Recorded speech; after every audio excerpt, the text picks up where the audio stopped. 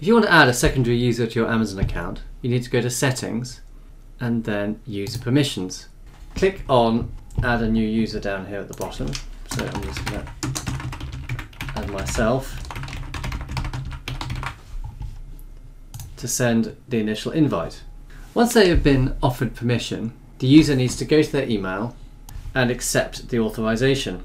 So if I click on that link, I need to log in again,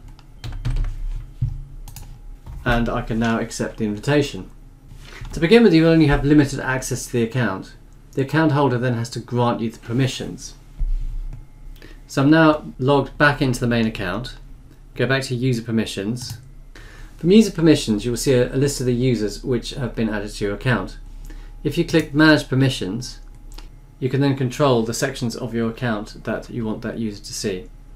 So you can either give no access to a particular area, view access to an area, view and edit, or full access or admin. Bear in mind that certain actions can only be performed by the account holder, for example, changing the bank account or changing any of the address information.